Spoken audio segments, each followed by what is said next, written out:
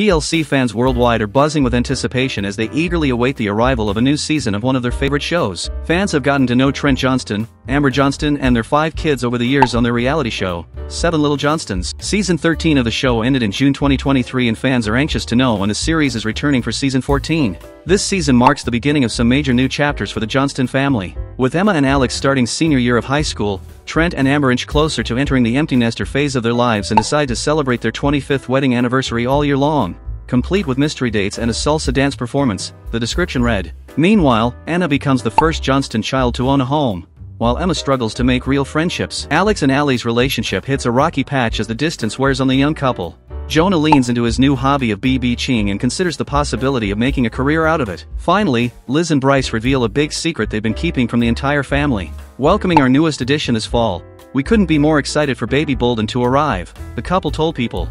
In addition to the statement, Liz and Bryce posed next to a sign that read, "Baby coming November 2023, and a sonogram image. The duo hosted a baby shower together in September and announced via People on November 6 that they had welcomed daughter Leighton Drew Bolden on November 3, weighing 5 pounds, 9 ounces. The wait is finally over. We're excited to introduce our baby to the world," Liz and Bryce told the publication. Liz and Bryce announced the exciting news amid speculation that they called it quits. Fans worried that the pair split when they noticed Liz deleted all of her photos with Bryce on social media in February. 7 Little Johnstons season 15 might release next year around same time.